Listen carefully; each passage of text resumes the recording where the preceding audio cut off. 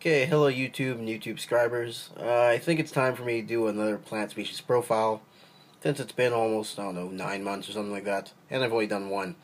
So today we're going to be talking about the Amazon sword plant, or some people call this one the giant Amazon sword. This is Echinodorus bleheri. I probably pronounced both those names wrong, but that was a scientific name. Now, this is considered to be a very good beginner plant. I'm not a plant expert, but I seem to have some fair success with beginner plants. Now, Echinodorus bleheri is fairly popular, and it's easily available, so it's a good starter plant for a couple of reasons. One, it doesn't have that high of a light requirement. It can grow in low light, but grows best in medium to bright light because it will grow bigger, of course. And another reason why people keep this plant is that it's as you can tell obviously here, if you look at my hand is 7 inches long. And then look how wide that plant is. And the plant is further back, so it's actually bigger than it looks. So these things, they can grow to up to 18 inches tall, and sometimes 2 feet wide. Mine's approaching that size. So basically this is one plant that if you are starting up in your aquarium hobby and if you want to start with plants, if you have a 20-gallon tank, like a 20-gallon high or something like that, you put this in the center of it, and it'll fill out the tank pretty well. Now, as I stated, the light requirements aren't very high. The nutrient requirements aren't that high either, but lower nutrient water will produce a smaller plant. This one's growing in a soil pot. Well, actually, I think this might be, well, it used to be one plant, but it's starting to split into 2 plants down at the root basin here, as you can tell. It's starting to get more than one crown, but this was one plant up until a few months ago. So this one is growing in soil, in a plant pot, so the soil would provide extra nutrients for it, so it would grow slightly faster. It doesn't really have that well-developed root system, so I assume it's not that big of a nutrient hog just because of that. If it was a nutrient hog, it'd have a rather well-developed root system.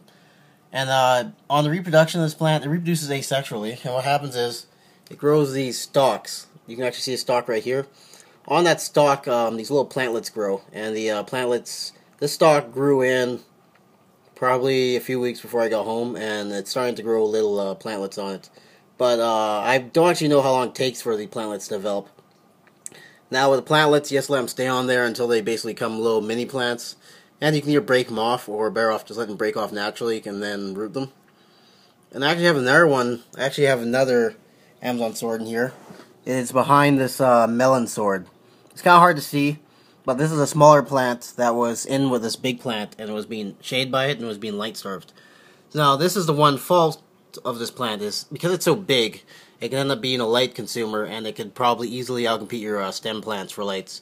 Now, if you want to use it kind of in your plant community, what you could do is you could use it as your center plant in your big tank, and then put, say, your low light plants around it, like your anubias and stuff, and that'll help keep them healthy and protected from algae growth because they're being less light.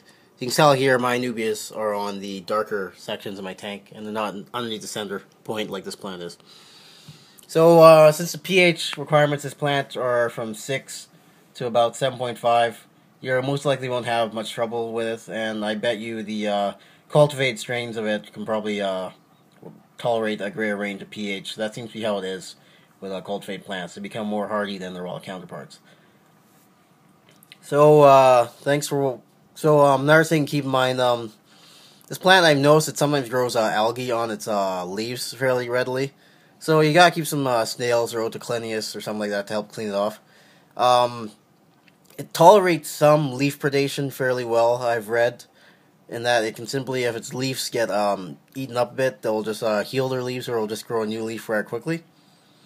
So, Echinodorus bleheri, the giant Amazon sword, pretty good beginner plant. Thanks for watching. Please rate, comment, and subscribe.